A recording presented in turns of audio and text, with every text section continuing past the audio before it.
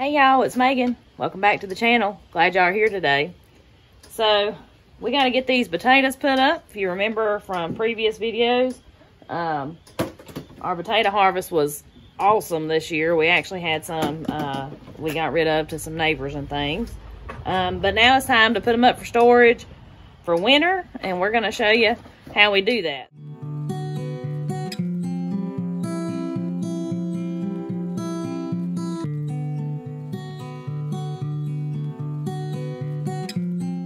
We don't put them up right away. You want to let them cure out in the air. You don't have to do it as long as we did it. I mean, a couple of weeks away from sunlight. But we've got this old horse barn down here where Andy usually keeps his truck, and there's some old stalls. And so we keep our potatoes in one of these dark stalls back in here. Yep, so what we're going to do first is we did have some go bad on us, and that's to be expected. So we're going to throw those out. And what we've got left here, this is what's left from what we got. We've sold a lot. Y'all might remember this was up level here. So we've given away and we've sold a ton of potatoes. But we've had several that went bad in here. I will say that had we had a spot where we could store these like flat so they wasn't laying on top of each other, we probably wouldn't have had as much as this right here happened. But this is just the best we got. So, man, it's amazing. That potato weighs nothing now. But anyways, we're just going to throw the rotten ones in the basket here and then put the rest in here. And we'll show you what we're going to do in there when we get that far. I'm glad he didn't go bad. That's a nice one. And what I do as far as bringing potatoes in the house to cook, I've got a little box that I keep them in. And so what I'll do is I'll come down here and fill me up about a half 5-gallon bucket and fill back up my box at the house. That way I have potatoes at the house to cook, and I don't have to come down here every time I want to cook potatoes. I see so many bad ones. Let's just pick back.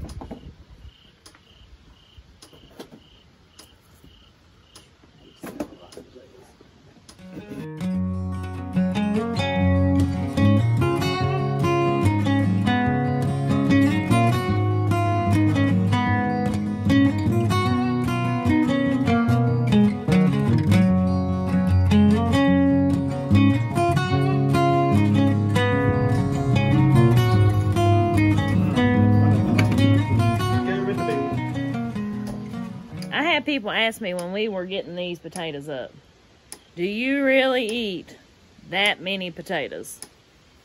So guys, if you're new to the channel or hadn't been around long, you know, we grow most of our own food. If we don't have it, we don't eat it. That's kind of pretty much how most of it goes, besides some fruit and things like that.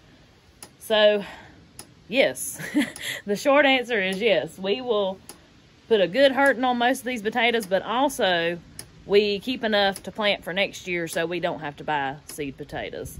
That seems to work out real good for us. We've done it the last 2 or 3 years, just replanting what we already have and still getting a good crop. That saves us a little money, and you know, that's one less person we have to depend on is somebody to have seed potatoes. So we're gonna get these in this stall. So you can see, I mean, like I said, this is an old horse barn. This used to be a stall here. There's the trough.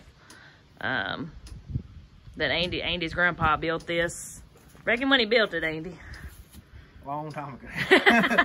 Yeah. I'm not sure. Yeah, so we use these stalls for storage. It's not in the greatest of shape anymore, honestly. But I hope y'all can see this because it's pretty daggone dark back in here, which is what you want when you're storing potatoes. Yeah, I've got my phone stuck up there. Hopefully it gives us a little light. Yeah. So we're doing this a little different this year. Before, we've had these bins and crates and stuff like that, and we just set the potatoes in here and wrap them up just to keep the light off of them and everything else. Last year, we had a problem with our potatoes freezing because we got down extremely cold last year, which is not quite that normal for us to stay that cold for that long. We were down in the teens for like a few days. It was like 2 degrees. And we had a problem with in those bins. The outside potatoes froze, and they ended up rotting on us.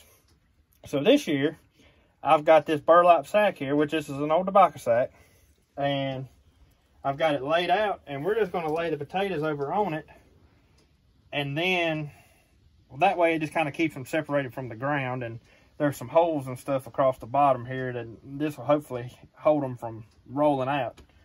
But we're just going to pour them on the top of this sack and then cover them back up with more burlap sacks. And I've even got a couple bales of straw out here that I'm just going to kind of set around them once we're done with it all. And maybe that keeps them insulated enough that they're we don't have that problem this year. Honestly, I hope it don't get down that cold again this year. but it killed more than just the potatoes. Yeah. Anyways, so we're going to bring a couple of buckets in here and see how this is going to work. I'm afraid they're just going to roll out everywhere and not stay on the sack. But I'm going to give it a try. Well, this first bin right here, let's see what's going to happen. Oh yeah, that'll work.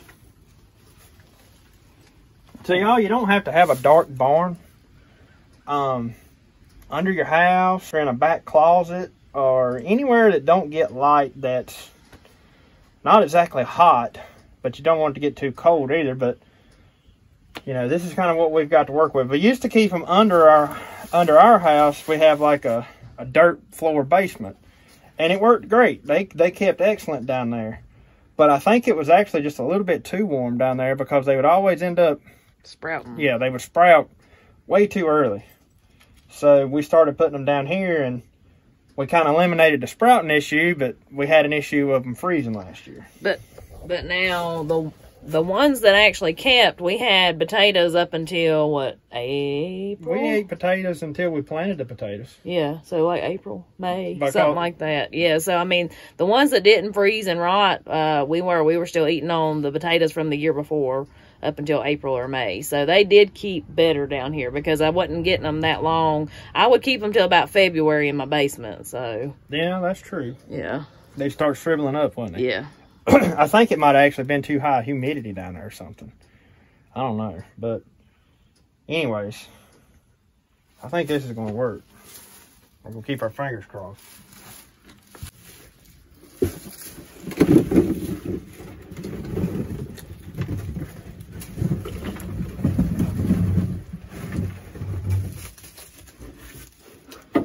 What we're going to run into is we're going to run out of room.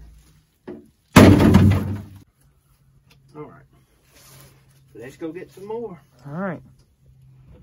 So in our last potato video, when we got these potatoes up and we were throwing away a lot of the ones with the green on them, everybody was saying, keep those for your seed stock next year and all that. I'm just going to tell you straight up, y'all. I've grown potatoes all my life. And my parents have grown potatoes all their life. And I grow potatoes all my life. And Megan's even Megan's grown potatoes all her life. We throw away the ones with green on them because they don't keep. And if you did lay this to the side, it's like, so right there, everyone's got just a little bit of green on it. It's not bad though. But that spot always ends up turning softer than the regular potato. And so by next spring, when it comes time to replant it, you're going to have a big old pile of rotten potatoes. Now this is in our experience. Somebody else may have totally different experience with this. But y'all, for us, they don't keep. The green potatoes are getting thrown away. And I promise you, out of all of these little potatoes like this, like we won't just, these will be the last ones we eat. And so we'll have like probably a ton of these left over. And that's what we'll replant next year. And when you got the little ones like this, you don't have to cut them up quite as much either. But I just wanted to add that in there because I have seen several YouTube channels say they keep their green potatoes till next year. Now, maybe they know something I don't know. But that's just in our experience. We don't keep green potatoes. We have way too many good potatoes to worry about keeping the green potatoes. And like I said, just in our experience, they don't keep. Give me your thoughts on that because somebody else may have totally different experience with that. If you have actually kept green potatoes all year long, I mean all winter long, to replant, let me know in the comments and let me know if it actually worked. But I'm just telling you from our experience, they do not keep. and you would end up with a big old pile of mess of rotten potatoes. I mean, you might have 25% of them keep, and the rest, the other 75% are just rotten nastiness all over your potatoes, and you know, I don't want to deal with a bunch of nasty rotten potatoes. Anyways, like I said, I just want y'all's opinion on that. If you've actually kept green potatoes all winter long, let us know in the comments and let us know how it worked.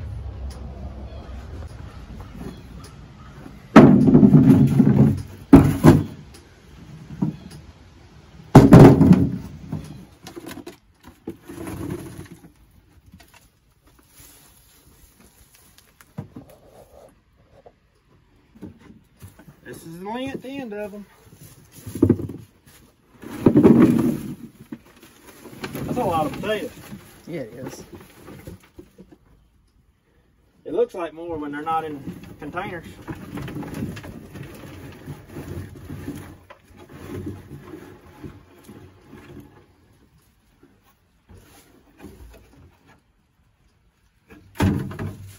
I think this is going to work just right for what I want to do. Because I'll be able now to pull that down and sort of keep them contained. Look at there. Now we'll wrap them up.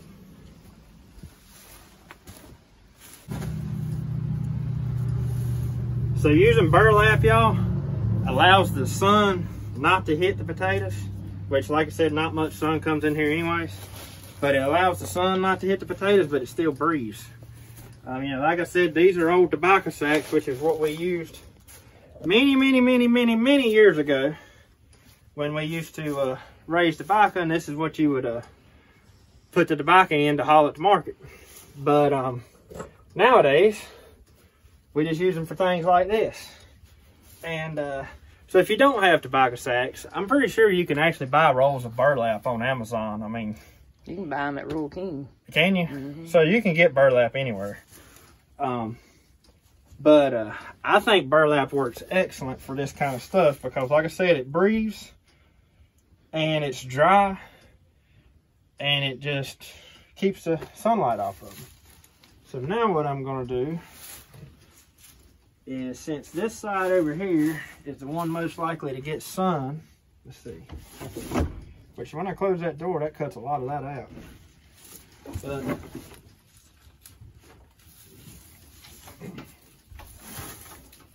I'm just going to set this bale of straw right on top of them there, just like that.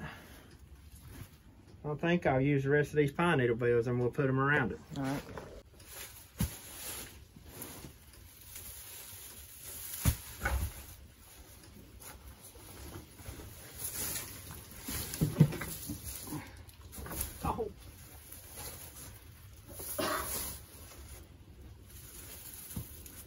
Just sit that down the edge. I'll put one over yonder.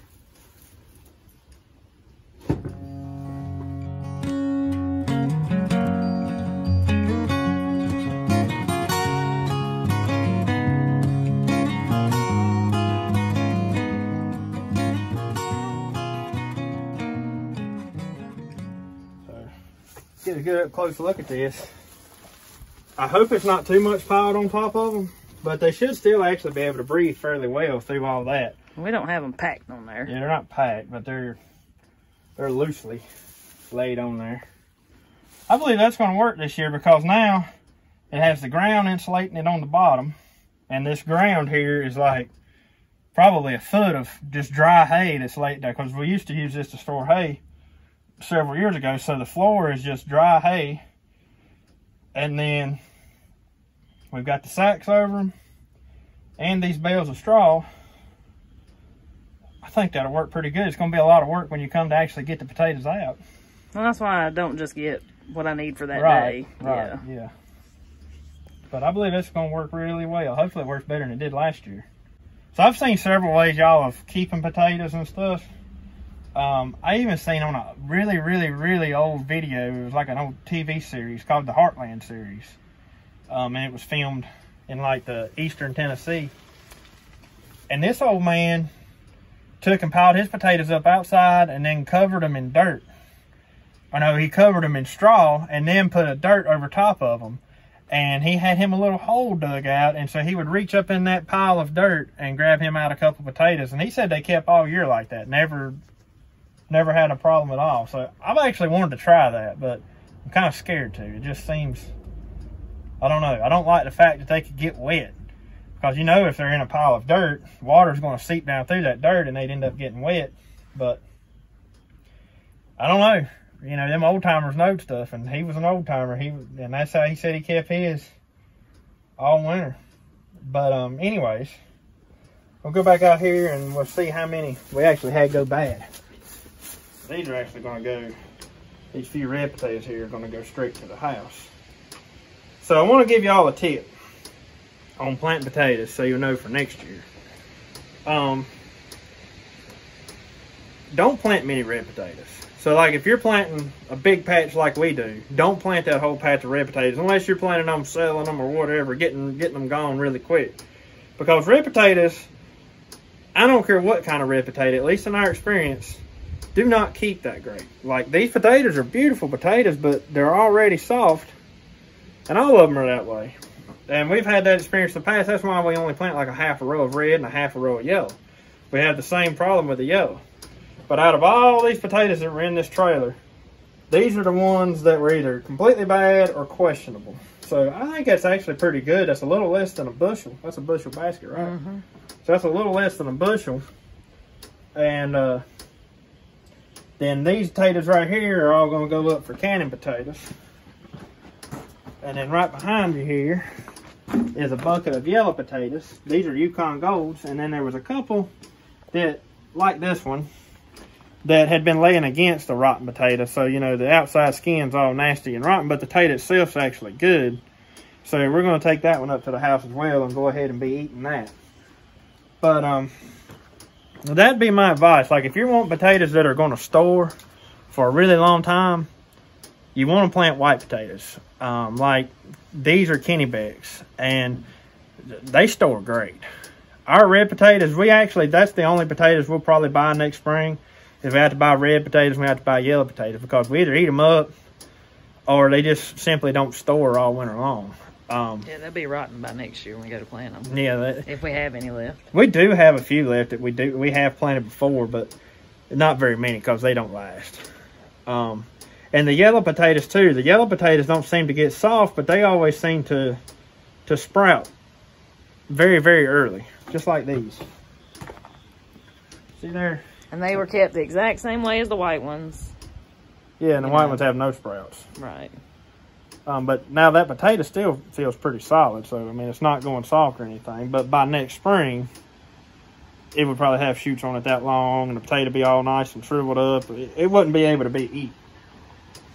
So, that's why we always plant it like a half a row of yellow and a half a row of red. And then the rest of them are white potatoes. Because the white potatoes keep. I don't know why either. You think a potato's a potato, it would. I think it's the starch and the sugar content or something. You know, it may be, sure enough. Yeah. I had never thought about that. Because I know red potatoes are different than white potatoes as far as that goes. I don't know the technicalities, but. Well, anyways, we're going to see if this works. I have a feeling it's going to work. And like I said, if we don't get an extremely cold winter, it'll work anyways. But we'll keep our fingers crossed we don't have that this year, but I don't know. I don't know.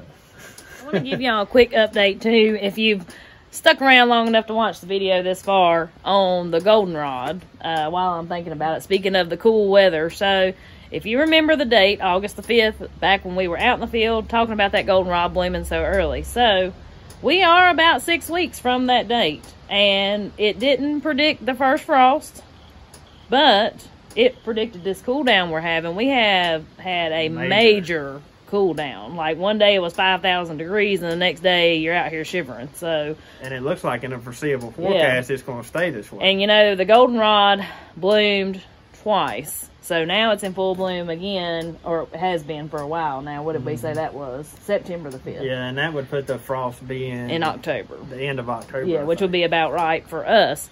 So I thought that was pretty interesting. So it did, you know, it predicted this cool down, and we don't, today's the first day of fall. You won't see this on the first day of fall, but today is the first day of fall. And it never feels like fall here on the first day of fall, but it does today. It really does. It's an amazing cool down. I love it. It's nice, but yeah, this I wonder if that had anything to do with it, or if that's just a weird coincidence that it did pretty much predict, like dead on, predict this major cool down that we're having. You know, it's something we'll have to pay attention to year after year and make notes of all this stuff and just see. But anyways, let's get the rest of these potatoes here up to the house. I've got to get the floor of this trailer here cleaned out because we've got to have it to pick our corn. And we got to take advantage of this break in the rain because it's supposed to be more rain coming in later this season. So we got to get at it. Hey guys, since we're talking about storing potatoes, I want to show y'all real quick how I store them in the house. So this is a tater box here. And here's where I keep my potatoes. And I keep this little tea towel over them just to keep the sun, any light off of them, because I have had them turn green in here. These are the fingerling potatoes we got out of our raised beds here a while back. I'm still eating on those. But once my box gets empty, I'll go down there and fill it up again. That'll hold about a 5-gallon bucket full, maybe a little more. So anyways, guys, I hope you enjoyed this video. Hope y'all learned a little something about storing your potatoes. Potatoes are an excellent resource to have because you know, they keep without really any effort, pretty much, besides making sure they don't get any light and they don't freeze. So anyways, guys, let us know in the comments what you think, how y'all do it, and we're always looking to learn new tricks. And anyways, thanks for watching, and we'll see you on the next one.